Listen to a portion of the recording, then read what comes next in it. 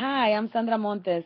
Today has been what the Bengals called is just another manic Monday. Um, it is almost the end of the semester. The break is almost here for us teachers. The students have been asking about the tragedy. I try to assure them that we would do everything in our power to keep them safe. Exams are coming up, and it's just one of that time of the year when I really wish it were the most wonderful time of the year, but sometimes it is the most stressful time of the year. I don't know about you, but sometimes it feels like no matter how hard I knock, people just keep closing those doors right in my face.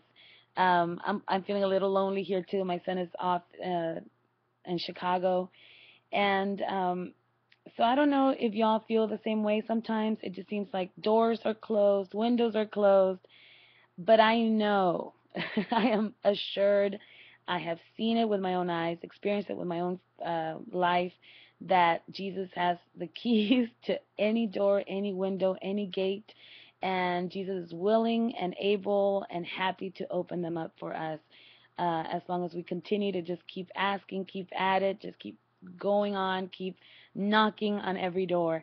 As Mary and Joseph knocked, on their way to Jesus' birth in that stable, I am sure that they wanted to give up, or I think they would have, but they knew that one of those doors would be open.